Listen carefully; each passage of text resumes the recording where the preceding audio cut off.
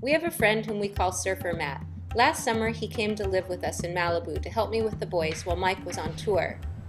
He was in New York visiting his girlfriend, Brazilian model Aline, and they're both vegetarians. I wanted to make a delicious dinner everyone would enjoy.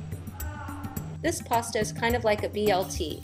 It's savory and satisfying and easy to make. Start by chopping your garlic, onions, tomatoes, and broccoli. You can also substitute almost any vegetable for the broccoli.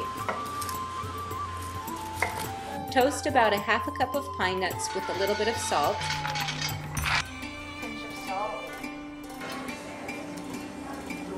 When they're brown, set them aside. I'm using a meat substitute called Fakin Bacon. It's made from tempeh and it tastes like bacon and it's delicious. Fry on both sides till it's crispy and set aside on a paper towel.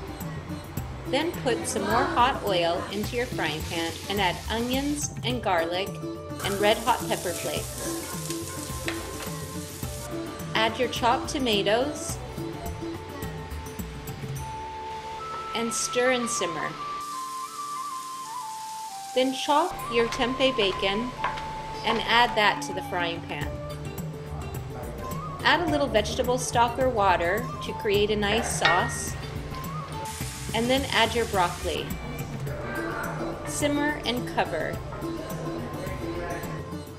Next, I'm going to make a celery soup based on my any vegetable soup recipe that's in my cookbook. Melt 1 to 2 tablespoons of butter or margarine in a saucepan. Add onions, garlic, red hot pepper flakes, and celery. Add enough vegetable stock to cover and simmer. We first met Matt in Kauai when he was 19 years old. His parents are yoga instructors, and he's a yoga instructor now too.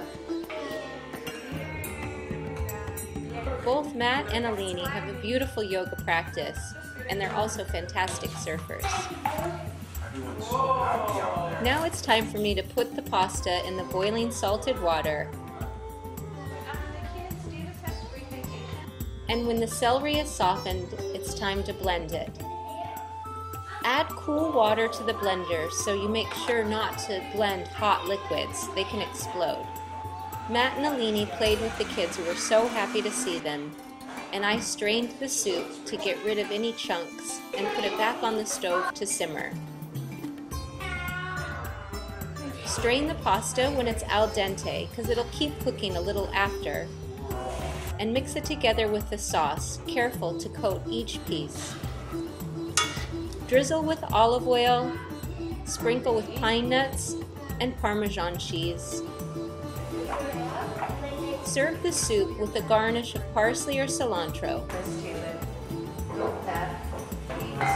It was a delicious dinner, and we were lucky to have a little visitor. Let's check it out. I used to be able to pick you up so easy. Now it's You! Mom, I love you. I love you too. Aww.